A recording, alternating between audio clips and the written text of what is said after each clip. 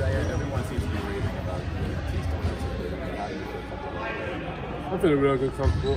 Just going over techniques and just doing what I do. But it's a really good defensive team, and I believe me and Matisse is part of that.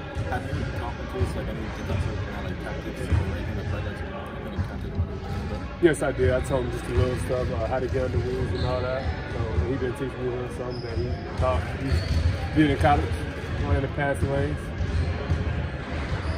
Josh Richardson mentioned that he kind of has taken you and Matisse under his wing a little bit. How big is that for you to have a guy who kind of fits like a similar profile to you and Matisse to kind of help you really mentor you guys? Yeah, that's real big. I'm all open ears, especially from Josh Richardson, because he's a really good defensive player as well. So I'm all ears for him.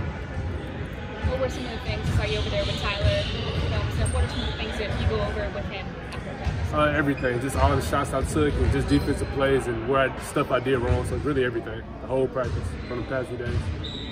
Al mentioned that you were shooting the ball pretty well. I mean, how has that part of your game felt so far? I just felt good, just taking the right shots and open shots. Teams, how they think we can't shoot, and we really shooting good, especially Mike Stock.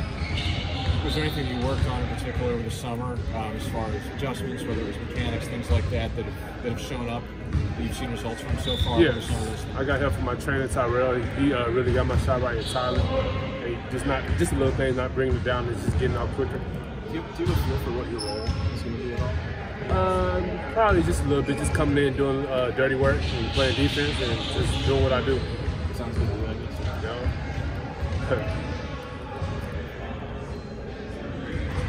Thank you. Thank you.